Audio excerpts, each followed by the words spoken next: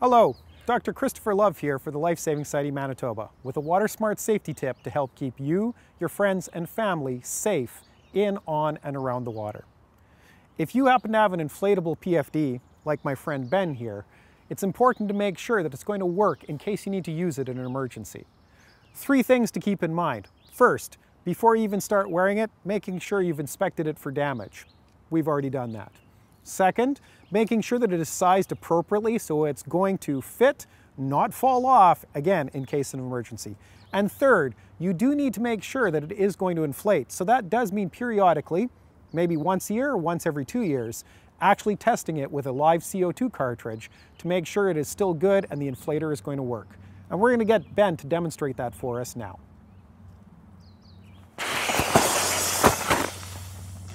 And there you go. Very fast. Ben's now going to be able to float in the water and stay safe if something's happened to his boat or other craft that he was in.